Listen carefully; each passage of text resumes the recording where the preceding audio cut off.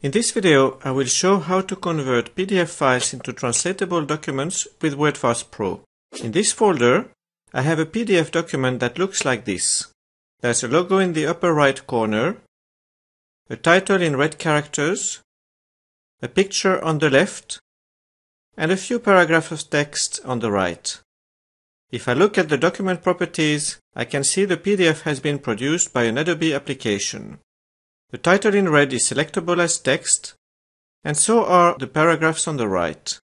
I now switch to Wordfast Pro, and I select File, Open File, in order to import the content of the PDF. Wordfast Pro has imported 15 segments of text from the PDF. If I look at the original PDF and the imported text side by side, I can see everything looks fine. The title in red ended up in segment 1, and the first paragraph is in segments 2, 3, and 4. Wordfast Pro correctly delimited portions in bold with its own tags. If I look at the folder in which the PDF is located, I can see Wordfast Pro created an RTF version of the PDF. The RTF looks like this in Word. Everything has been converted, both text and graphics, and the original layout has been preserved, for instance colors and bold text.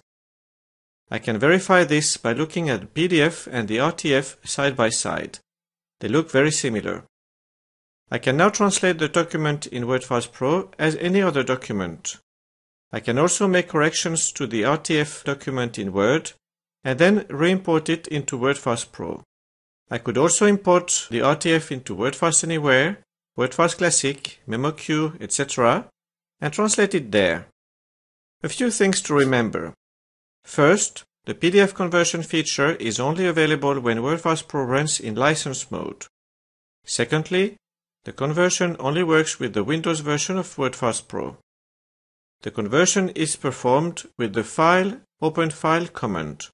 Wordfast Pro creates an RTF and a TXML version of the PDF. Thank you for watching.